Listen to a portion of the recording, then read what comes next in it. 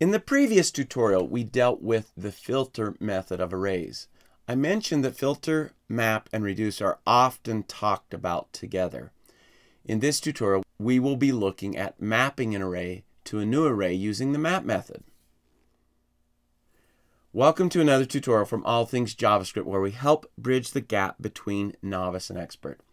Now, I believe the map method of arrays is another fundamental part of JavaScript that is important to get used to.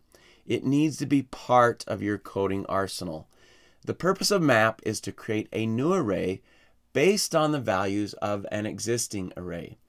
The idea is that if you need to manipulate the values of an existing array, don't mutate that array. Use the map method and place the new values in a new array. Now, just like filter, you pass a function to the map method. It is a higher order function. Each value in the array is then passed to that function, and then the function manipulates it, returns a new value which is placed in the new array. So let's look at some examples. So here I have an array of numbers. Now I'm going to get the square of each of those numbers. But instead of manipulating the array that they currently are in, I'm going to place them into a new array. So I'm going to call that square and set that equal to nums.map. Okay, so just like filter, we call the map method using the dot syntax. And we pass into the map method a function. So I'm going to define the function inside the parentheses here. Now, here is the function. And as map cycles through this array, it's going to pass each value into that function. So we need to make sure that we can accept that value. So I will place a variable there. Now, since we are creating a new array, this square will contain a new array. We need to return a value.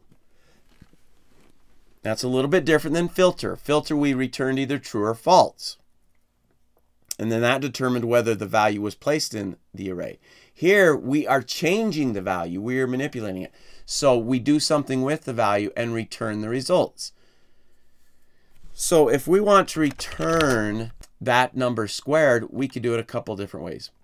We could do it with a new exponentiation operator, and it would look something like this.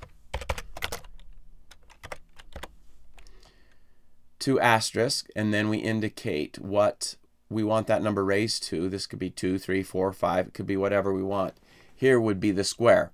Or we could simply do that and return that value. Let's go ahead and see how that works for us. So I'm going to save that and refresh, and let's just take a look at the square array. And here we have back a new array.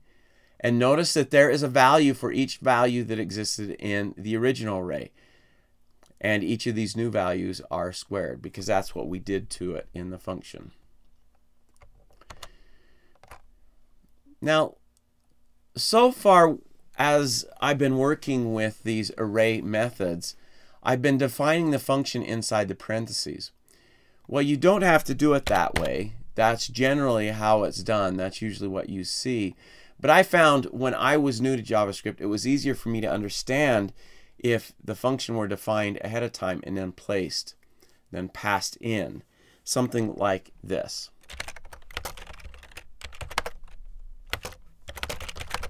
So I'm just setting up a function that does exactly the same thing,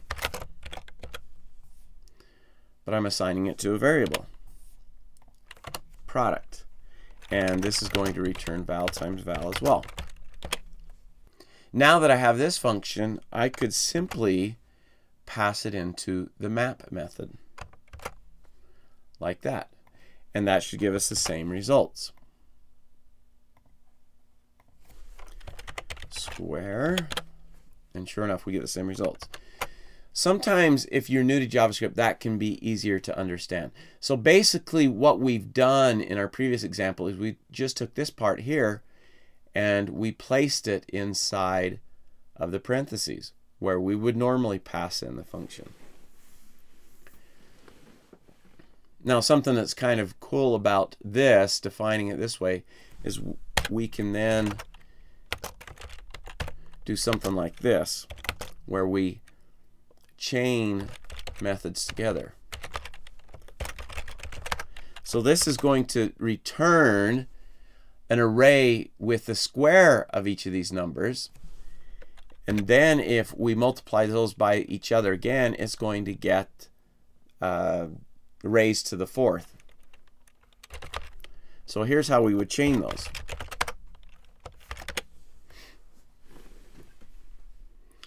Now this works because here we have an array, map acts on that array, and map returns an array. So we can then use another method that acts on arrays and then returns an array back to here. And this could be filter, like we learned in the last tutorial, if we wanted to filter once we had squared those. It just gives you an idea of how you can chain things together. And I've done another tutorial on chaining, which I'll include a link to. All right, let's just check what this is really quick.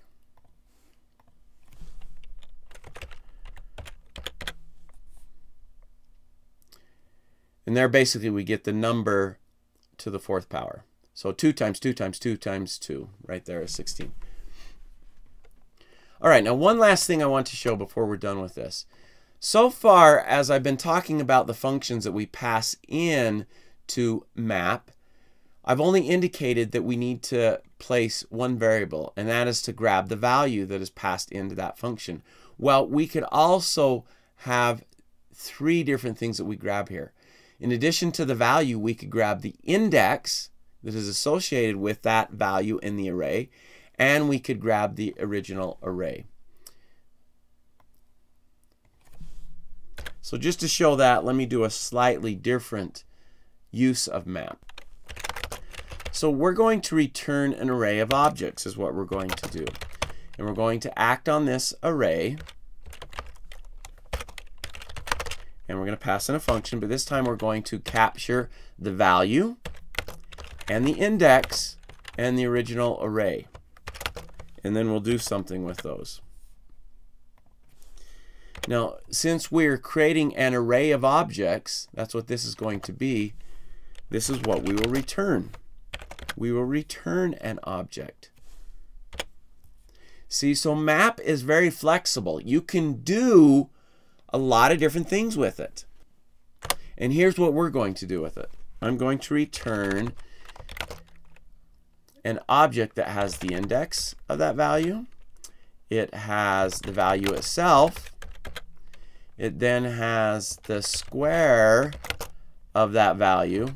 And so we'll use the exponentiation operator to get that, and the cube of that value, and we'll use the exponentiation operator again. And then I'm going to also store the original array, just like that. All right, let's save that and refresh, and let's take a look at that array. So as we can see, it's an array of objects. If we then open that up, we can get a better idea of what's inside there. Now let me go to 3. Let's take a look at that. So the original value for index 3 was 4. And that's the index of 3 as indicated here. We pass that value in. Here's the square of that. Here's the cube of that. And then also we have the original array that it came from displayed here. So this gives you an idea of the types of things that are possible with map. It can be more complex than sometimes what the simplest exercises show. So you don't have to limit yourself based upon those simple exercises that try to explain how it works. So that is map. Now, situations where you should use map. When you are working with an array and you find a need to manipulate those values, then use map. Don't change the original array. Changing that original array could affect your code in ways you don't intend. And so to prevent that from happening, you map to a new array. You map those values to a new array.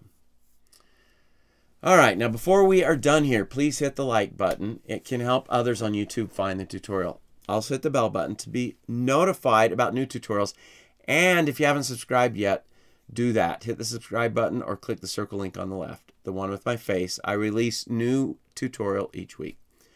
If you want, you can click the video link in the center to access another tutorial right away, or click the link on the right to visit my website, allthingsjavascript.com, for full courses and a complete list of tutorials. Thanks for watching.